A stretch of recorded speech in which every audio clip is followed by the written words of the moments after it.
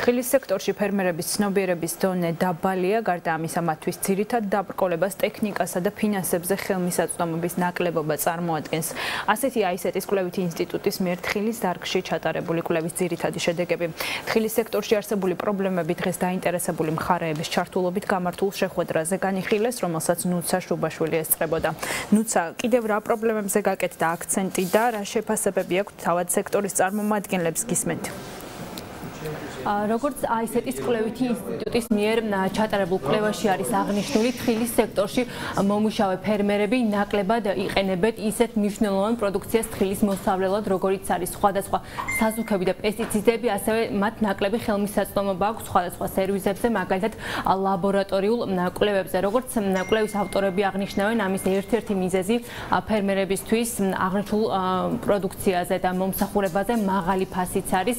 ასევე დღევანდელ შეხვედრაზე თხილის სექტორის ერთ-ერთ ასევე მთავარ გამოწვევად დასახელდა აზიური ფაროსანა და სხვადასხვა დაავადებები, მათ შორის სოკოვანი დაავადებები, როგორც ფერმერები აღნიშნავდნენ ჩვენთან საუბარში. გასულ წელთან შედარებით მათ ასევე სახელმწიფომ ადრე დაიწყო შეწამლა თხილის პროდუქციის და შესაბამისად გასულ წელთან შედარებით მცირედ ის არის მოსავალი გაუმჯობესებული, თუმცა მათთვის დღეს მაინც რჩება ერთ-ერთ გამოწვევად, როგორც აზიური ფაროსანა, ასევე სხვადასხვა დაავადება, მათ შორის სოკოვანი დაავადებები, ასევე ისინი აღნიშნავენ, რომ ის ხარჯები, რომელთა გაწევაც მათ უწევს სხვადასხვა პროდუქციაზე და შეწამლა თხილის, აღემატება ხშირ შემთხვევაში თხილის ჩასაბარებელ ფასს.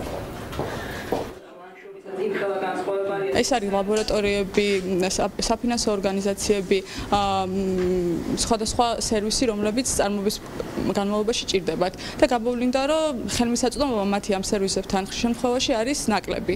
ასევე მათი ცნობიერების ნაკლებობა გამოვლინდა კვლევის ფარგლებში, არიციან როგორ მოვარონ სწორად, აგრეთვე სოფელში არ არსებობს და რეგიონში არ არსებობს კვალიფიციური აგრონომები, ვინც გაუწევდა კვალიფიციურ რჩევებს ფერმერებს და ეს ერთ-ერთი მნიშვნელოვანი დაბრკოლება იყო. თავარი გამოწვევები არის პრეპარატებზე ხელმისაწვდომობა და ფასების სიძვირე, ასევე არ არის შესაბამისობაში თხილის ფასი და ამ პრეპარატების ფასი ერთმანეთთან, იმიტომ რომ ძალიან ძვირი უჯდება ფერმერს, თვითონ ტექნიკურად ამის შეწამლა, შემიძლია ვთქვა, რომ შარშან საერთოდ მთლიანად განადგურდა ზუგდიდის რაიონში მოსავალი და წელს თითქმის ყველა ფერმერმა აიღო უბრალოდ ხარისხშია განსხვავება, ანუ მინიმალური ფასი შეიძლება ითქვას, რომ არის სადღაცა ლარი ნახევარი 2 ლარიდან და მაქსიმუმ 5 ლარი ნახევრამდე.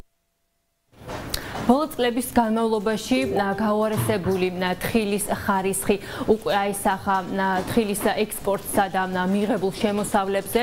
2017 წლის განმავლობაში დაახლოებით განახევრებული იყო თხილის ექსპორტი და მთლიანობაში ამ მიმართულებით 2017 წელს საქართველოდან ექსპორტზე გავიდა დაახლოებით 83 მილიონი დოლარის ღირებულების თხილი, რაც შეეხება მიმდინარე წლის მონაცემებს, იანვარი-სექტემბრის მონაცემებით დაახლოებით 40% არის თხილის ექსპორტი შემცირებული, როგორც თხილის გადამამუშავებელთა და ექსპორტიორთა ასოციაციაში დღეს ჩვენთან საუბარში აღნიშნავდნენ, იქიდან გამომდინარე, რომ ბოლო წლების განმავლობაში გაუარესებული არის თხილის ხარისხი, მათ ბოლო პერიოდის განმავლობაში უფრო უწევთ აქცენტის გაკეთება არა ევროპის ქვეყნებზე ექსპორტის კუთხით, არამედ სხვადასხვა მეზობელ ქვეყანაზე, თუმცა ისინი იმედოვნებენ, რომ ბოლო პერიოდის განმავლობაში ჩატარებული სამუშაოების საფუძველზე გაუმჯობესდება თხილის ხარისხი და შესაბამისად ექსპორტიც გაუმჯობესდება ეს საექსპორტო მონაცემებიც.